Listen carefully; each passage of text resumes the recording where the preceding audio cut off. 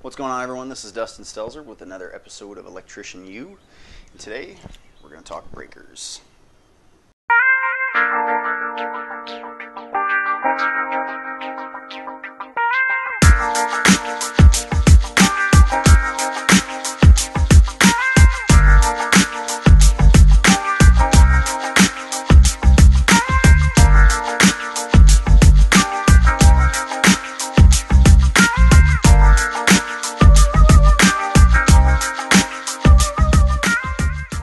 Alright, gentlemen and ladies, I've got a smorgasbord of breakers here.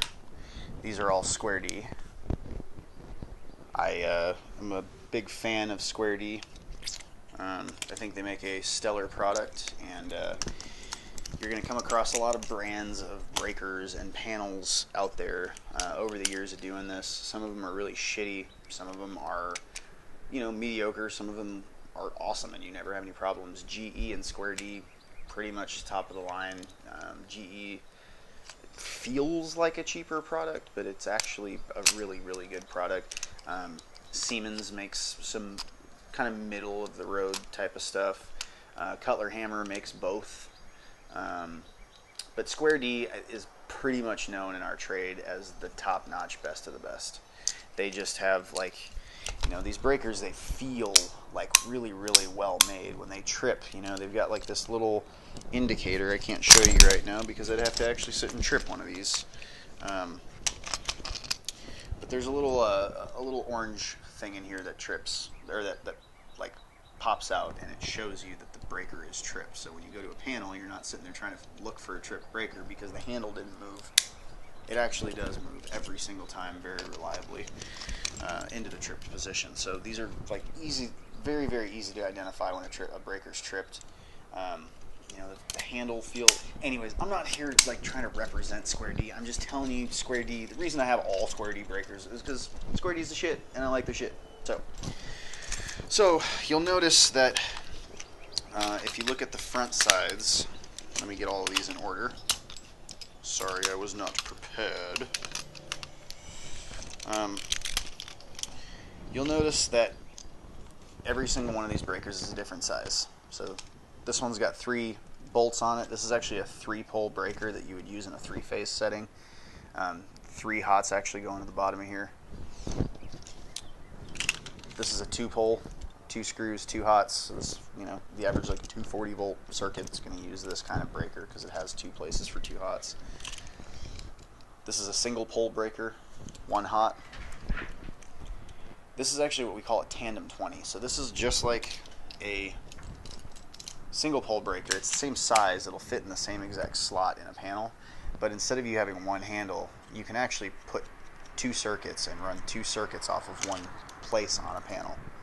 Now, you're still only using 1 phase, but it's no different than you having 2 of these breakers on any given phase. It's just 2 circuits that's able to be run from 1 device. Each one of these handles is rated at 20, so this whole device can handle 2 20 amp circuits.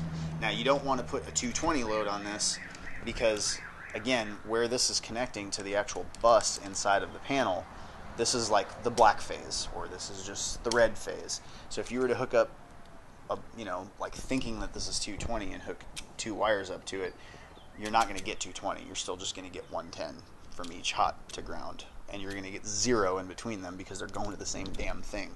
There's no difference of potential there. So let's talk a little bit about how breakers work. A breaker is a mechanically held device. The average breaker is.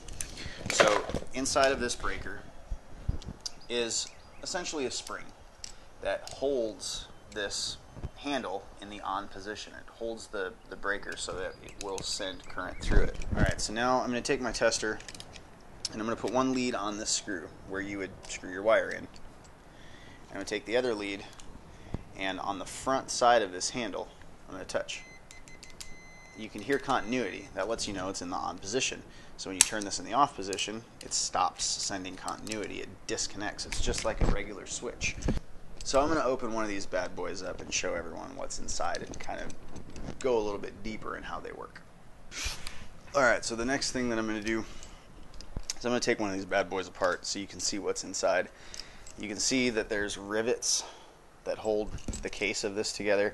So I'm going to have to drill this shit out.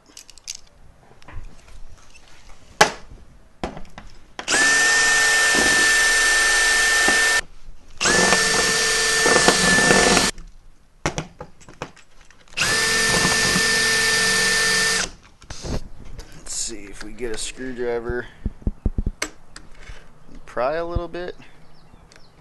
Yeah, those rivets are just hanging on a little bit more than they should. Oh, come on, god damn it. Well, this rivet did not want to cooperate. So fuck it, I'm just gonna break it all.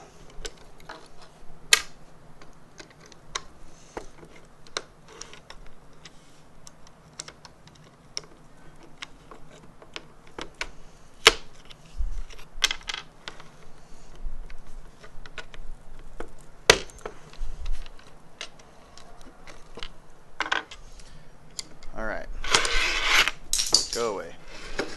So now we can see how the breaker looks.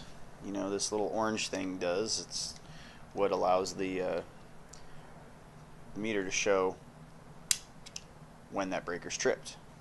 So we can see when we... I'm going to take these little bottom pieces off because those are only important because that's where it hooks to the panel. But the inside mechanism is really what's important to look at. So when we flip this, you see all the parts that move. And we can turn the breaker back on. But as you see in here, it's just a spring that is holding all of this stuff. Everything in here is spring held. These parts that go into the panel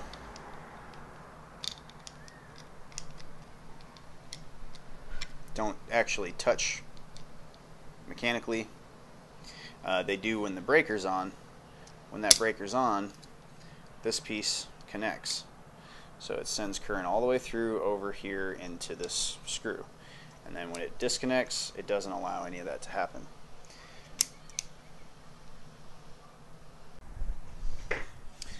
So essentially, how a breaker knows how to trip, there's no logic to it or anything like that. There's just an electromagnet in here. So you have a stationary contact, you have a moving contact that actually moves back and forth that's spring held. You got your terminal, and you have an electromagnet inside of here. So basically, when current is flowing through this, this electromagnet is magnetically pulling on this movable contact. But as long as the current's within 20 amps, that magnet doesn't get very strong. It doesn't have enough force to pull these two contacts away from each other.